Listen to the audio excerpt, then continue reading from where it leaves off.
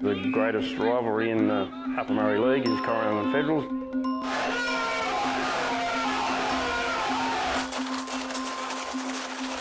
Yeah, we're in Corryong. We're just off the Murray River on the Victoria-New South border.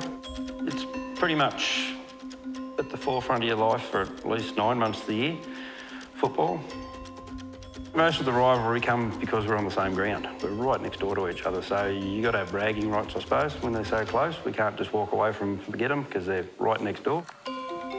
Corryong's coach at the moment is Evan Nicholas. He's actually my nephew. We're here in our change rooms now, Federal's change rooms 25 metres over there. That brings added rivalry because most other clubs around Australia have separate grounds. Years ago, our football ground was on road level and they had to walk up into steps in theirs, and I'm pretty sure it was their president at the time, who may have been on the Shire, got some roadworks done down here and made it level into their rooms and more or less put us down a bit of a hole. So yeah, that took a few years to get over, if we've got over it yet, but now when it rains too much, we get a bit of water in the door. I suppose the rivalry probably tipped over in the 70s when a bloke called John Whitson left Corryong next door and come and coached us. He had 4 or 5 brothers that are all good players for Corryong, and he came over here and I can just imagine what he went through. It was a hard decision to make, but it's certainly not something that I've regretted. I think that I'm a much better person for it. It was a bit of an odd situation because on the farm here, I farmed with my younger brother, and so, you know, we played footy against each other in the afternoon and came home and milked cows together in the evening, and there were a lot of times there wasn't a lot of conversation, I can assure you. 2 pubs in town. Top pub was Corryong's pub, bottom pub was our pub. Very rarely crossed over. I don't think anybody did. Yeah, it was just the way it was. We're a 6-team comp. Last year we played Federals 5 times. We actually won 3 of them. They won the first and the last, so technically they won the important one.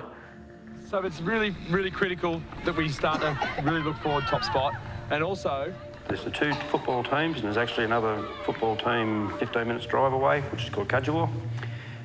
It pulls on the town pretty well too, so we're actually supplying nearly 3 teams.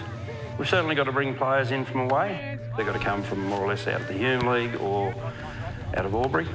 So it's an hour and a half drive for those blokes each Saturday and training. So it's a very big commitment. So we better win. Back line is Cody Edwards, Dan McGuinness, Johnny Anderson. People talk about combining the league and going elsewhere, but it takes away that love that you have, the passion, and for what we've been doing for years is enjoying giving each other banner.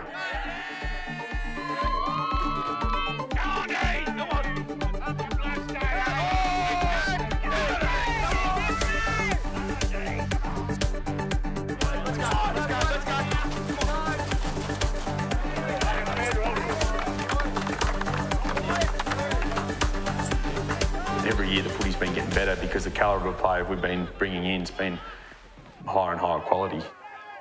For me, it's the centre of my life in a roundabout way. Yes, I've got family and kids, but everything we do is somehow directed at the footy club. And it's not just us, it's so many other families. These people live and die for footy. It's such harder to get football players, so we learn to appreciate each other a little bit more because we don't want our football and netball to die in our community because there's young kids that we're trying to bring up through the game, so we have to sometimes let that rivalry go. Yeah, we come out here and we don't have biffo between us, but, you know, it was in the past. You can spite a rivalry as much as you like, and we'd like to think that on a Saturday, really it's reached its highest point, and then hopefully after the game, you know, we try to go back to being friendly. You know, footy's what brings our community together.